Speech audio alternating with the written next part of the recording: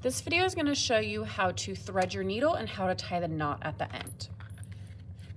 So my thread's already cut. So you find the end of your thread and then you can see that hole that's called the eye of the needle. And so that's where we want to put the thread in. So I am going to just kind of gently try to poke it in, and you see that it's starting to go, and then I'm going to very carefully pinch from the other side and pull it through so that I have, this is called the tail, so I have a little bit of a tail hanging off. If yours isn't going in very easily, sometimes the thread frays a tiny bit when you cut it, or maybe you cut it but then didn't use it right away.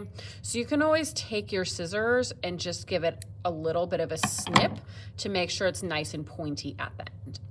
So I have my needle threaded, that side's good. Of course, before I start sewing, I'm gonna need a knot at the other end. If I don't put a knot at the other end, the thread's just gonna come right through. So I know that many people were taught when they were younger to sew like this.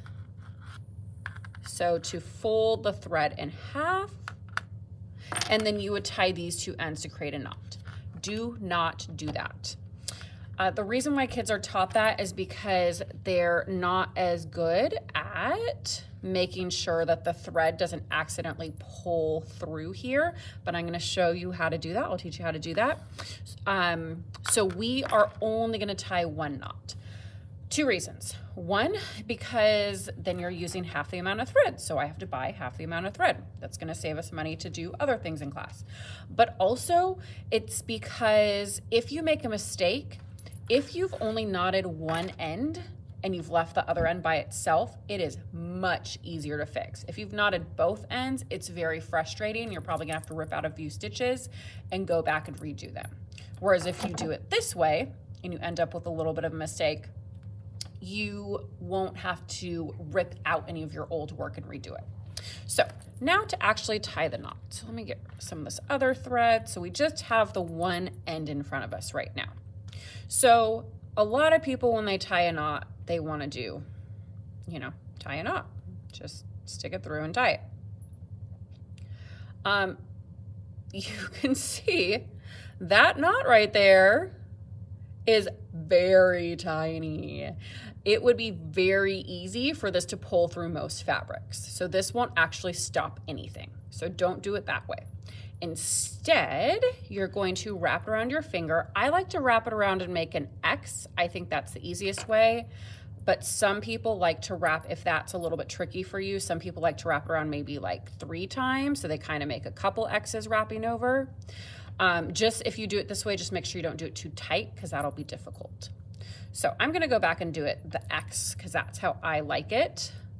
So I'm using, this is my right index finger, and I wrapped it around. You see there's just a little tail there at the end. You don't need a ton of thread on the other end.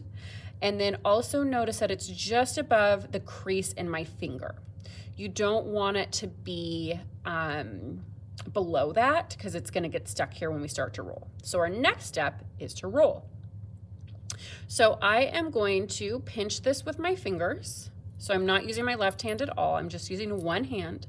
And I'm rolling those two together. So I'm pressing kind of hard to roll, and you see I rolled all the way to the very tip of my fingers until I can't roll anymore, and then you can just let it go.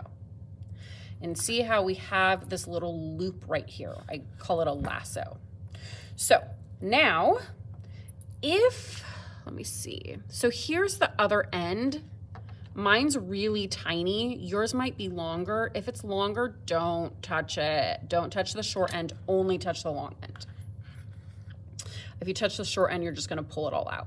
So then I take my thread and I pinch really hard. So notice how my finger's actually kind of turning white there. I pinch really hard. I take my other hand and I pull the long end.